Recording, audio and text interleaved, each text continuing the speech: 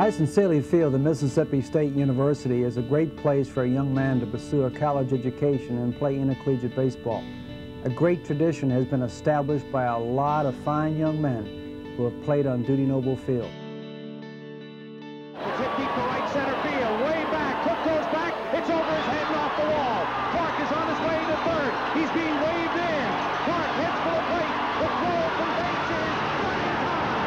A double for Rafael Palmero, and thunder and lightning have struck again. It's Moreland to strike away. Mississippi State headed to Omaha and the College World Series. And here it comes.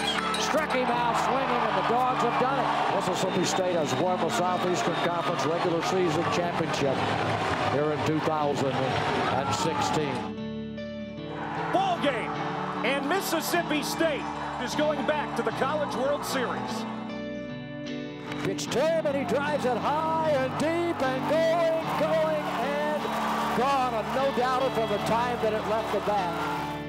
Bouncing ball, slowly to first. Tanner Allen gets it, tags the runner going by. Out recorded, Omaha. Here comes Bulldog baseball team.